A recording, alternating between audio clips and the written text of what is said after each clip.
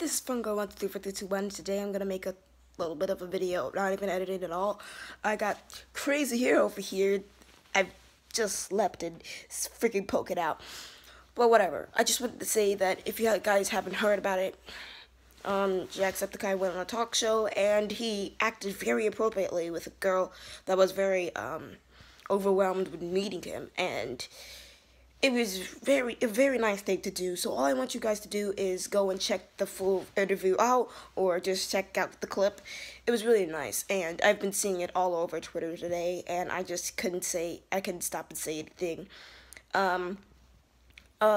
Whenever the show went on YouTube, well, I saw a clip on YouTube before somebody uploaded the whole interview. I was like one of the first people to see it, and it was like, oh yeah, that's cool, but I didn't see why anybody else was starting to, get crazy about it. And then when I woke up today, I just saw a bunch of things on Twitter saying how good he is, and it was a nice thing to do. So you could probably find it on any social media right now. You could find it on YouTube, and it's even one of the top stories. Well, if you go onto Twitter and go to the search thing, it's probably gonna show a story of there. It's probably gonna have a picture of him, and then it's the story.